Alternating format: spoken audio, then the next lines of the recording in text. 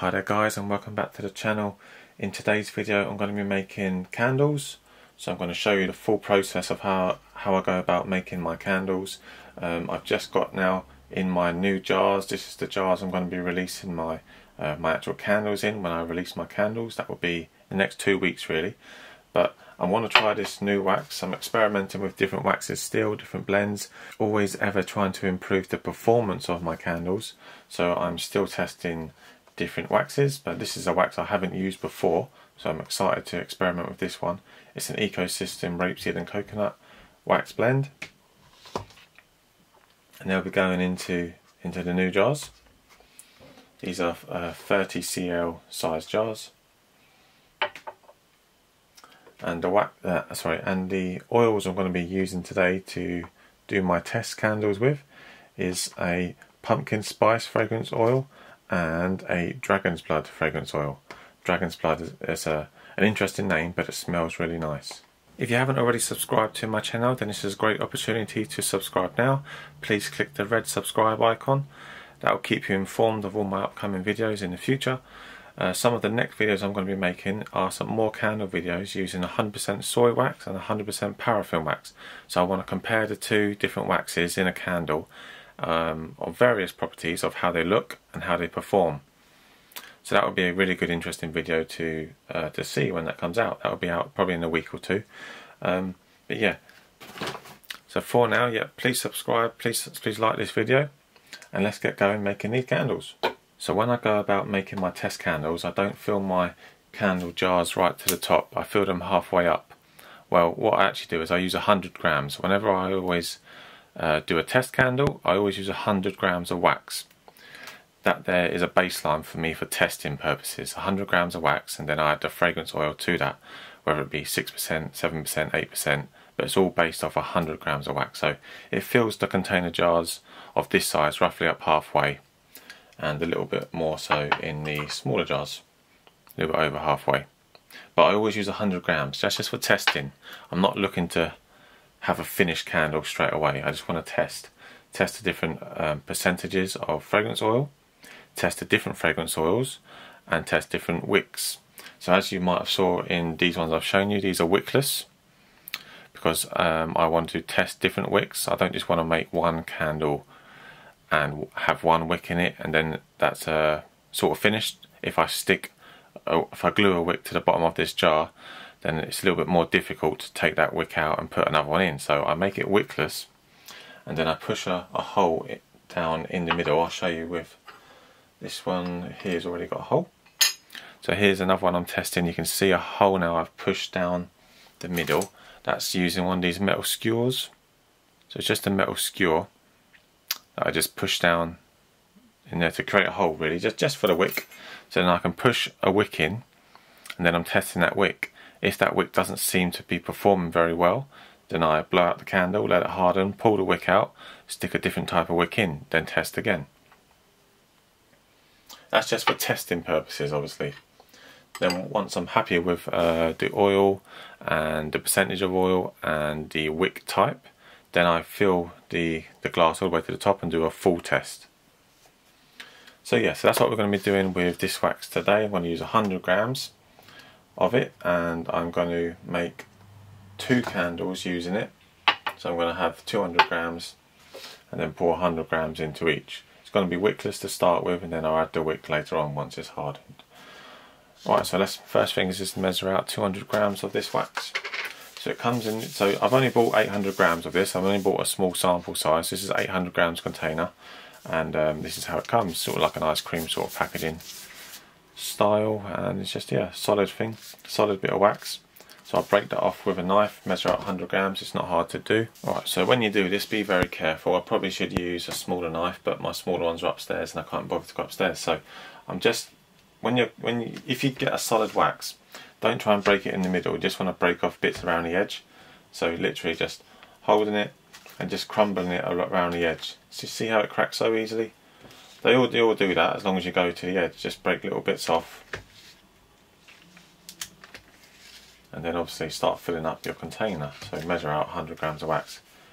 It's no hassle at all, really. I know some people don't really like it and they complain about it, but it's not that much harder, really, to be honest. So there you go, I've got a nice few bits there broken off. So what I'll do is, I've got my empty jug here. That's what I'm going to measure my wax in. I'm going to put that on my container. Hopefully you can see that from there. Obviously now it's measuring the weight of the jug, so I'm going to tear that down to 0. So now that's measuring a weight of 0, and then I add in my wax until I get to 100 grams. So every time I put a bit in, obviously the weight's going up. So right now 40 grams already.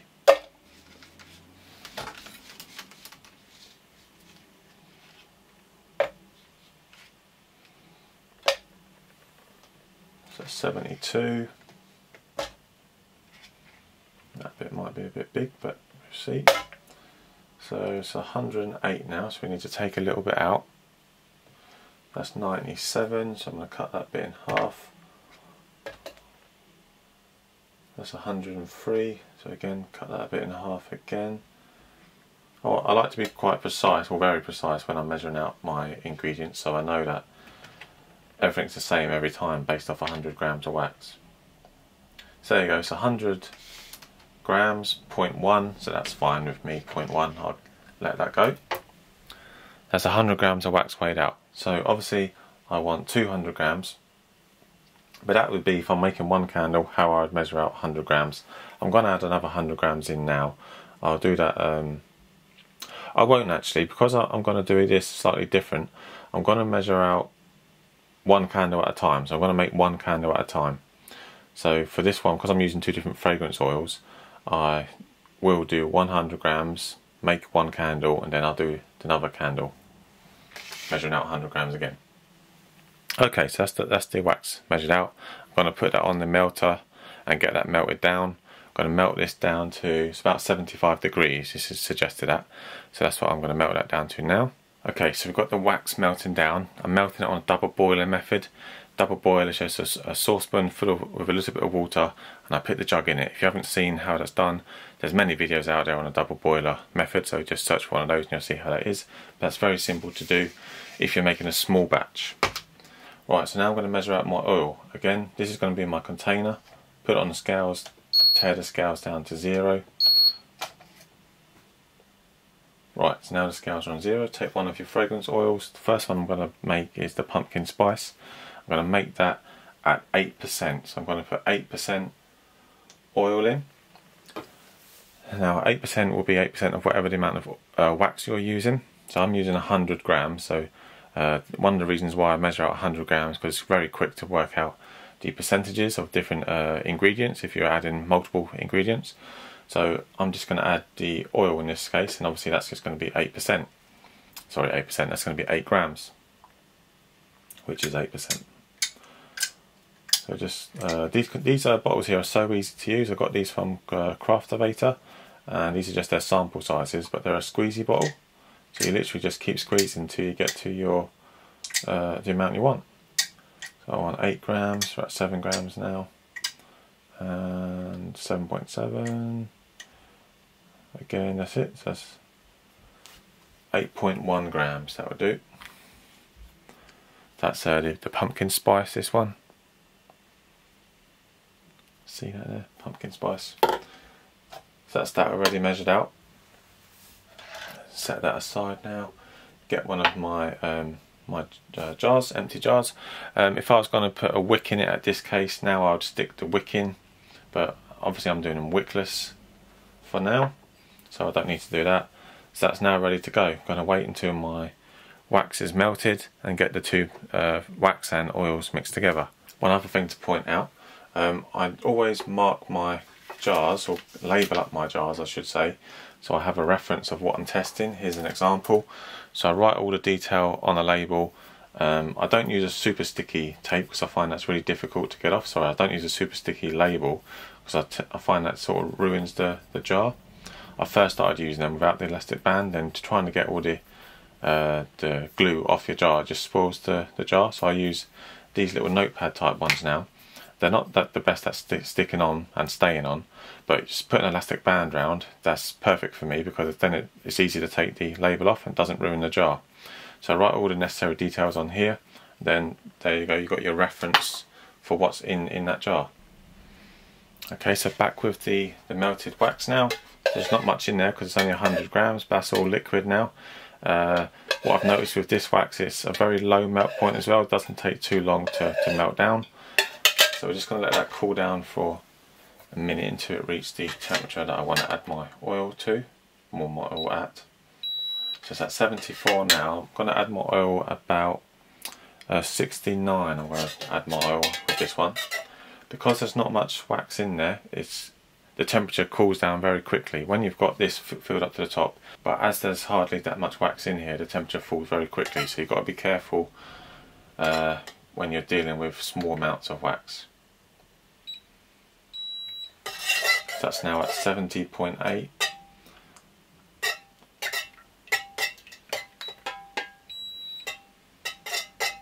So I'm going to add my oil now. So oil's in my pouring jug here. So there's only a small amount of oil, so it's 8%. And stir, stir, stir. I stir for at least 45 seconds.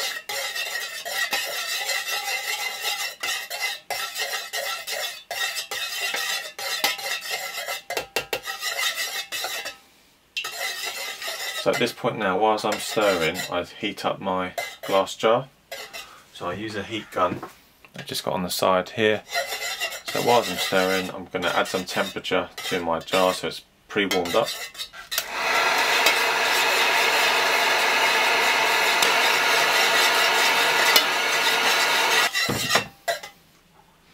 So the reason I warm my jar up before adding the wax in is because it helps to eliminate shrinkage. If the glass is really cold, then that's absorbing the heat out of my wax here very quickly, and I don't want that. I want a very, very, very slow cool down. So that's thoroughly mixed now. Now I'm just going to pour that straight in. Put that over there. So just pour that in.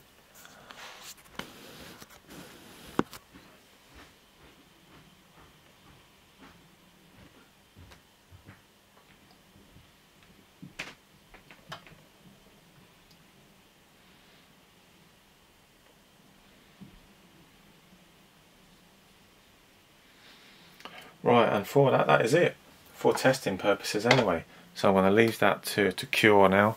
I'm going to leave it for a minimum of 1 week, ideally longer, so 2 weeks. But I'll do an initial burn after 1 week for a couple of hours, see how that smells then put it out and then burn it again another week after that. So now we've got our liquid wax in the liquid form. So again, it's 100 grams of that. Got our oil ready to go in. I'm going to take the temperature. It's at 75 at the minute. Let that cool down. Again, it's only a small amount of wax in there, so that's going to cool down very quickly. So pay attention and keep an eye on it. The more you stir it, the quicker it cools down.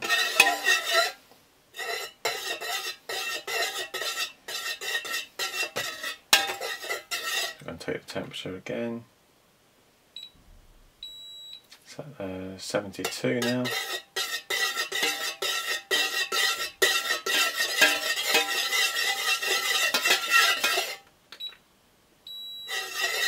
.7.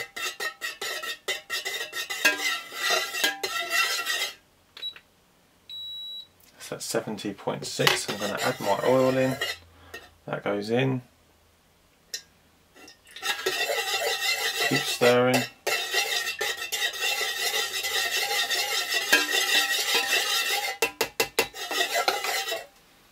Again, going to warm up the glass.